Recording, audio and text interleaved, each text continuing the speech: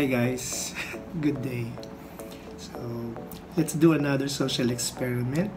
If before and if you watched my vlog last week, I believe, or 2 weeks ago,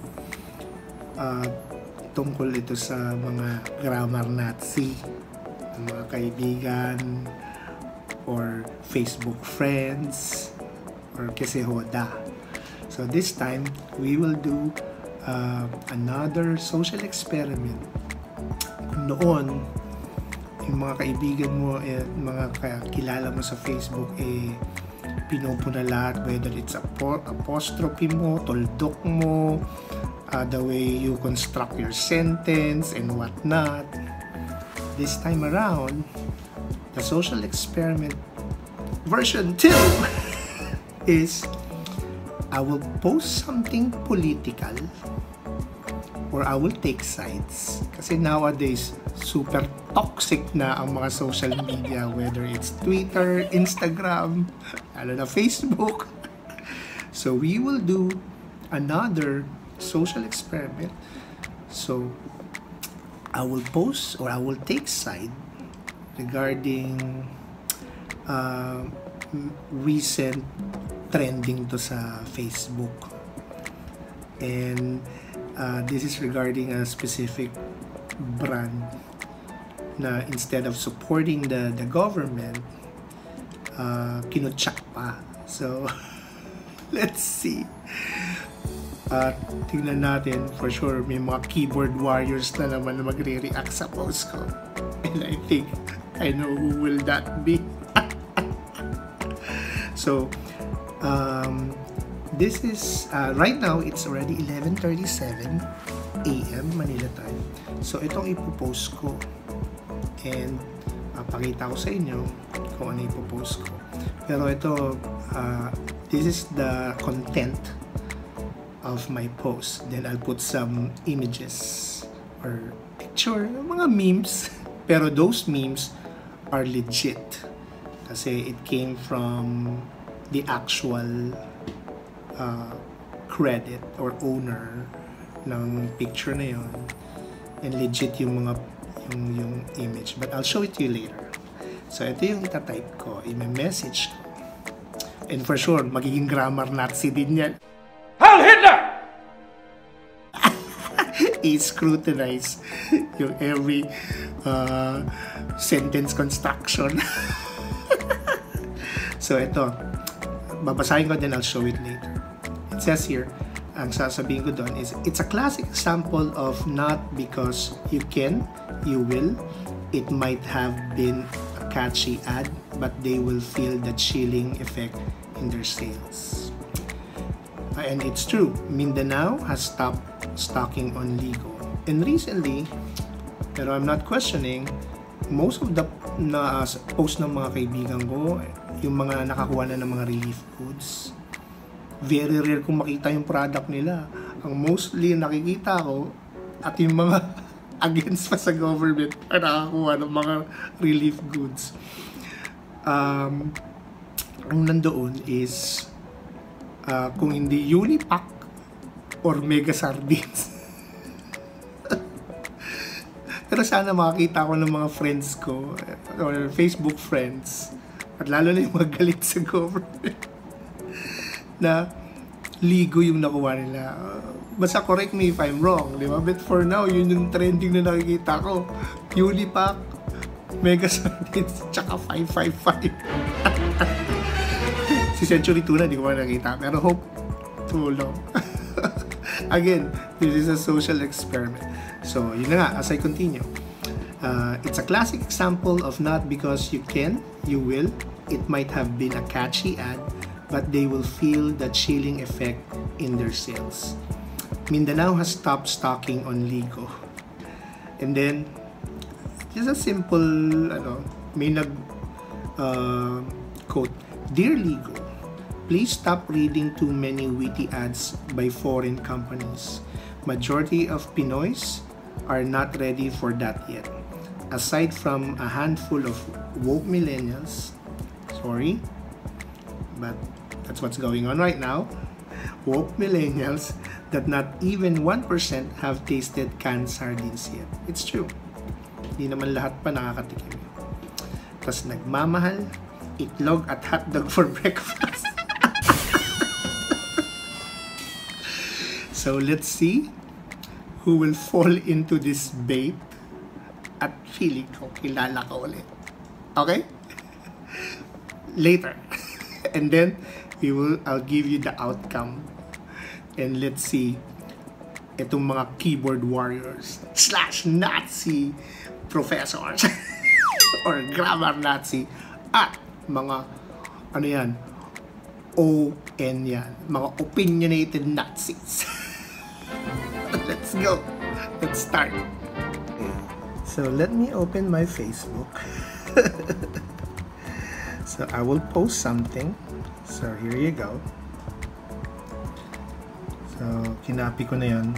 Na-draft ko na yan kanina pa. So that's it. There you go. And then auto credit to the owner. So wait lang ha. I'll attach the images. Okay. So again, this is just a social experiment. I'm not lambasting someone or calling out, but it's a social experiment wherein nowadays sobrang opinionated na ng mga Pinoy, whether it's a positive, negative, but ang nakaka-sad part yung mga Negatron. Ayaw kumampi kay Optimus Prime. Gusto si Negatron. So there you go. And again, this is the message I will post later. And let's wait for any responses. So ayan. So right now it's already 11:50. So anytime I'll post it. Okay, in 3, again 11:50, in 3, 2, 1, post. There you go. So it's 11:50. This is my post. And let the social experiment begin.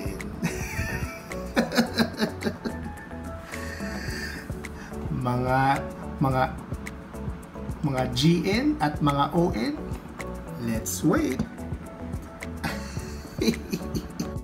A few moments later. Hindi na ako masa-surprise nag-comment. And yes, this is a repost. That's why it's a social experiment. See? Even that keyboard warrior. Wow, in fairness, that person is doing his research. Again, ito yung sinasabi ko guys na ganyan nakatoxic and grabe na bantay sa lakay ng mga tao sa mundo ng social media. And it's so funny, di ba? So again, yun yung sinasabi ko. You are entitled to your opinion and whatnot. Pero for sure, hahaba pa tong post na to. Trust me. But then again, never mind. Again, I still have respect sa taong yon. Again, uulitin ko, kahit wala ka na respeto sa mga ibang tao, it's fine. Entitled ka dyan. Wapakals talaga ako. So again, guys, be responsible.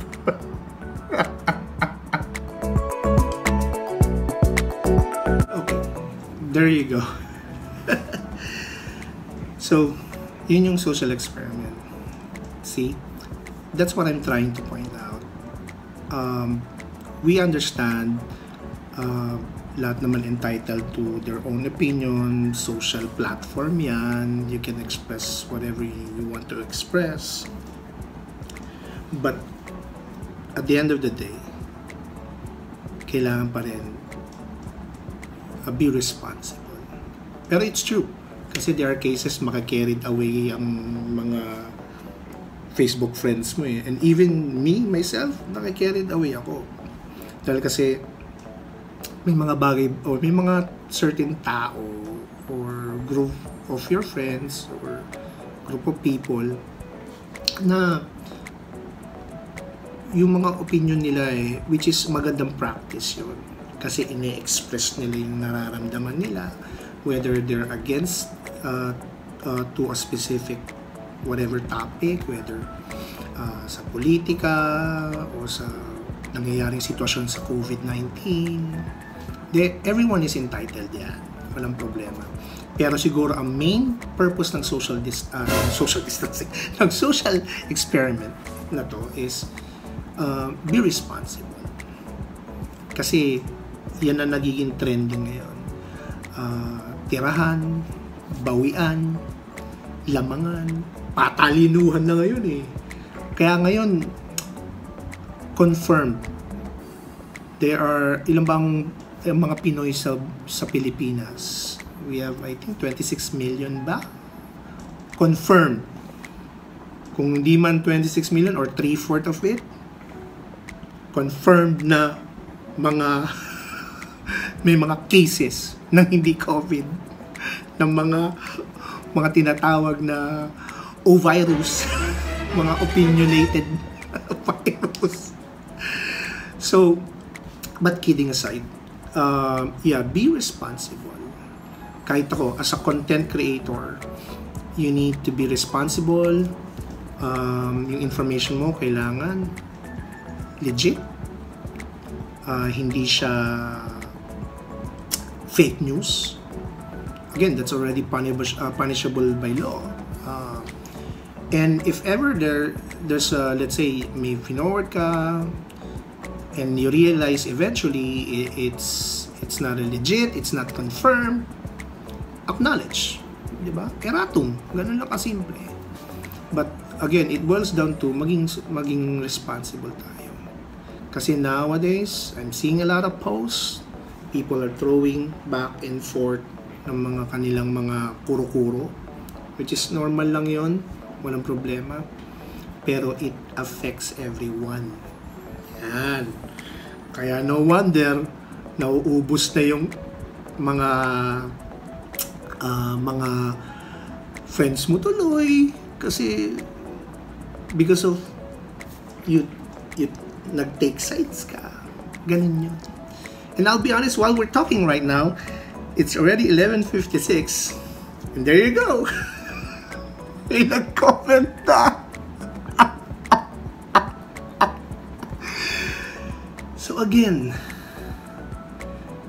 walang problema. Everyone is entitled. But make sure there will be utmost respect. Kasi napaka-toxic na ngayon talaga ng social media. Ang siguro lang, ang importante is be wise enough. Think before you type. Think before you click. And not because tatahimik ka na lang. Walang problema yun kasi ano yan eh, that's an open platform. So, everyone is entitled sa mga comments. Walang problema yan. Okay? So, there you go. I saw it. And for sure. And nowadays, ang na-observe ko rin, not only my posts and other friends ko sa Facebook, every time I browse my news feed, and lalo na whether it's related to politika, beliefs, or different, ideologies, yan. Pag nakita ko yung post nila is, ang daming comment. Again, personal account to ng mga Facebook friends, ha. Ang daming comment, walang haba. Alam mo na, they are now exchanging their thoughts and ideas and insights, which is common. Pero, expected, makikita mo na. May mga bangayan, Ay hindi, itong mas alam ko, mga pataasan ba ng ihi? So that's normal. Pero again, utmost respect ang importante dyan. Kasi kung ganyan lang ang mangyayari, ay nako, talagang malaking issue yan. Okay? So that is the social experiment I'm doing right now. And so always remember, and I hope you like this social experiment, and it helped a lot. Na it gives us like a wake-up call na maging responsable sa lahat ng bagay. Diba? So yun lang. And before I end this vlog, so again, stay safe, social distancing. As much as possible, stay at home. If it's necessary, because you need to buy some essentials, please do so. Wear masks. Bring hand sanitizer. Wash your hands. Then after, let's say you bought all your essentials, make sure clean, preventive again. So again, I hope you like this video. Give thumbs up, subscribe, and always remember, eat, vlog, sleep, and repeat. Have a great day. Mabuhay ang bansang Pilipinas. And what's important, let's pray that this COVID-19 will end. God bless and enjoy your day. Bye.